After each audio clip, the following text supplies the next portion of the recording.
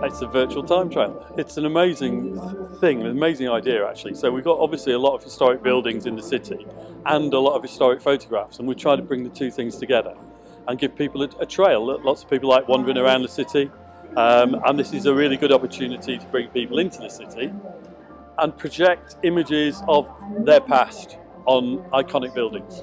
The virtual time travel trail, I think, is a really brilliant thing for Worcester City Centre. I think it brings together all of the kind of key heritage and history buildings, and it's great for the public to be able to see them all in one evening and all come together as a team to kind of provide a kind of night of heritage.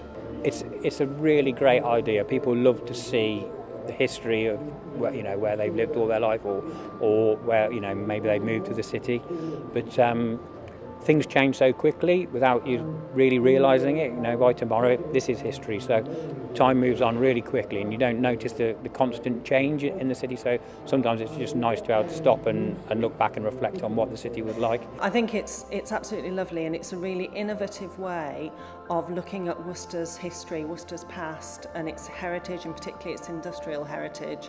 And it's been lovely. I've been around the city and people are receiving it really well.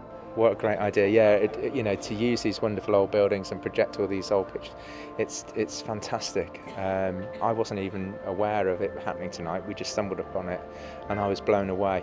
I'm just delighted with it. They're so vibrant. There's so much content in there.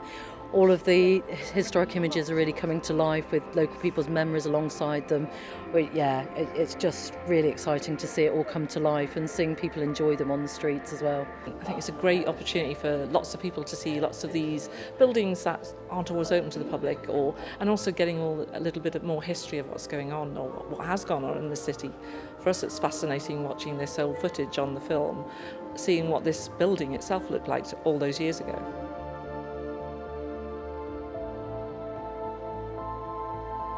My name's Stuart Minchin, and I work for the Worcester City Council, and Sheena asked approached me as I'd lived in Worcester all my life, and if I had any memories that I wouldn't mind sharing. As Arts Centre Manager for St Swithun's, my role is to basically curate performances and arts workshops, as well as work with my engagement officer to bring education and learning facilities into the environment, to kind of interpret the building with music and art and get people to learn about the heritage of the building.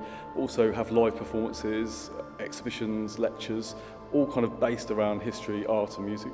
My role in the project is that I'm the manager at the museum, and so I'm hosting the virtual time travel trail here, and it's been really lovely to welcome lots of visitors to the museum actually. I'm the General Manager of the Royal Porcelain site and the trust that own it.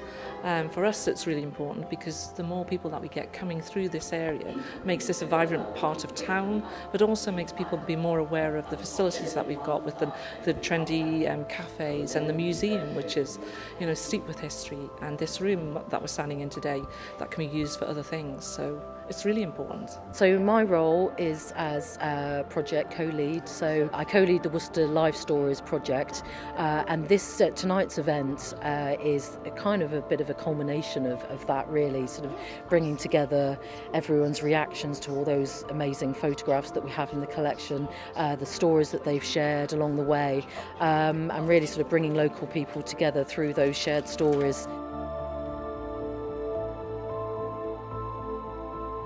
Well, I'm loving the film of The Doctor Ordered Clay because it's such a marvellous record of the 1950s here in Worcester. The conditions were awful, but the skill and the collaboration was remarkable. So teams of such highly skilled people living in Worcester at the time creating this wonderful work. So it's a wonderful record. I think this one that we've got at Tudor House is really magical actually. It's got some lovely images of old Worcester, it's got some really lovely domestic settings which are lovely to see, and I think the music makes it very magical as well.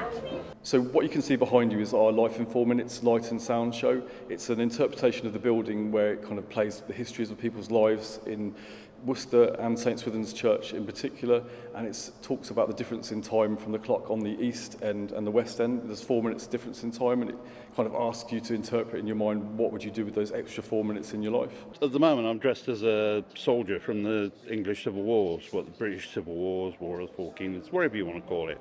It's 1642 to 51, but I also do Napoleonic as well as French sapper. Well, what I've seen of it so far is the film which is running behind me, and it's fascinating. I love the museum now, so it's just a revelation to see it as it was then. We've got a lot of heritage buildings in the city. What we're trying to do is show them off, and show them off with the projections of photographs that we've got in our archives of the history of Worcester, really, so local people can see their history on iconic buildings, come out and enjoy a mild evening, and really get around a load of places at once in one evening. It's an exciting idea. I really like, there's a lovely image of washing hanging in the garden, and so that must be very early 20th century, I'm imagining. So I really like seeing kind of domestic settings in these photographs. That's been really nice to see. I think it's important because it's getting all of the people from, you know, the county kind of just looking around all these amazing buildings and actually also getting a little snapshot of history, and it's great to know that this is all happening in your own city.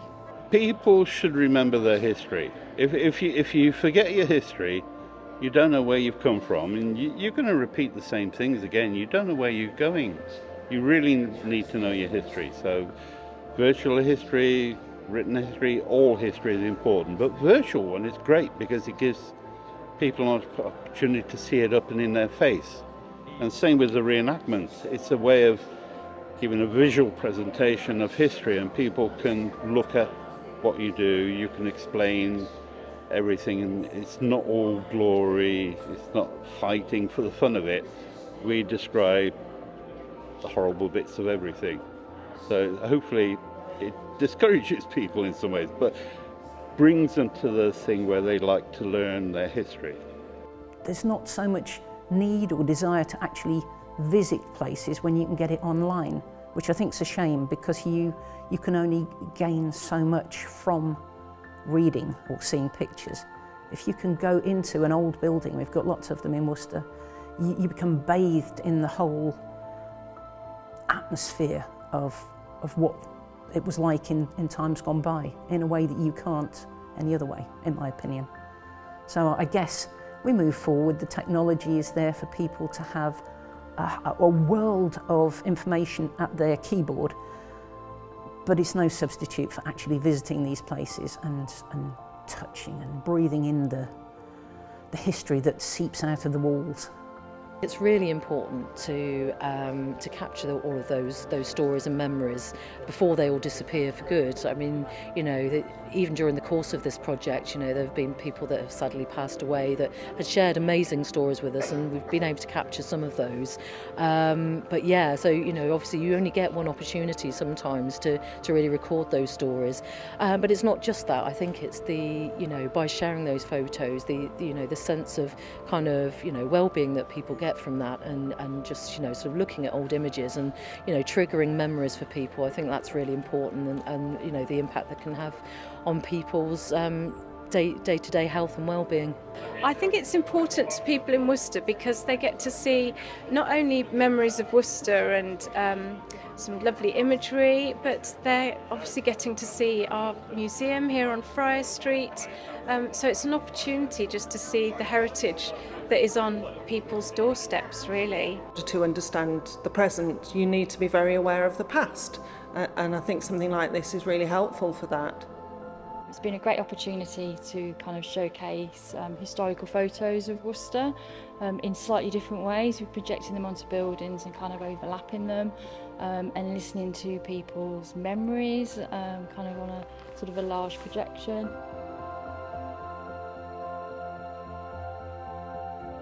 What you know is that Worcester's, it's got a heritage, but it's not, doesn't always push it, doesn't always trumpet about it.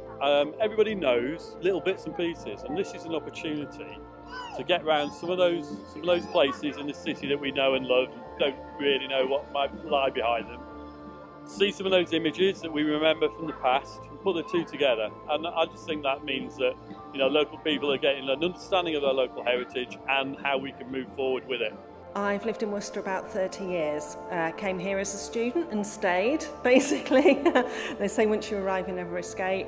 I've been fortunate enough to work within the heritage and museum industry in the city for most of that time. It's been fabulous. Met my husband here and raised my children here. I spent 50 years of my life working at Worcester Museum, and it's great to come along and see a project like this. Obviously brings back many memories of the time I spent working for the city, meeting people and seeing how the places had changed, the people changed, most of all industries and the work had changed. I've lived in Worcester all my life, so I'm 44 years old. So yes, I've lived here all that time. I was born at Ronkswood Hospital, so yeah, been here ever since. I just like Worcester for what it is. I've been to other places just visiting, but always much prefer getting back to Worcester. It's just the atmosphere of the place, the history. I think it's fantastic. I've lived in Worcester all my life, and I'm a big fan of the city that I was born in, and I think it probably doesn't fall on the tourist trail as much as it should do, and I think it's got so much fantastic history and architecture, and I think this will obviously help to showcase it and make the most of it. I think it's a bustling, vibrant city. It has changed in 35 years. We love it. Being born and bred in Worcester, I never knew the museum was here. And once I got in there, absolutely amazing. Fascinating, I'd say. I've learnt a lot.